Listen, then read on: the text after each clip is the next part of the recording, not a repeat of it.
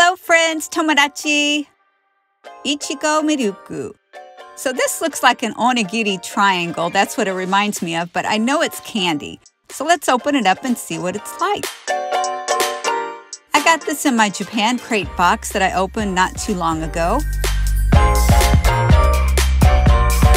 So this would be considered hard candy. And this package has 4 pieces inside. Ichigo means strawberry, Miruku is milk, so it's strawberry milk. The strawberry is on the outer part and the milk flavor is in the center, so it's filled with a milk center. I'm not a big fan of hard candy, but I would give this 3 stars. It's not bad. Thanks for watching.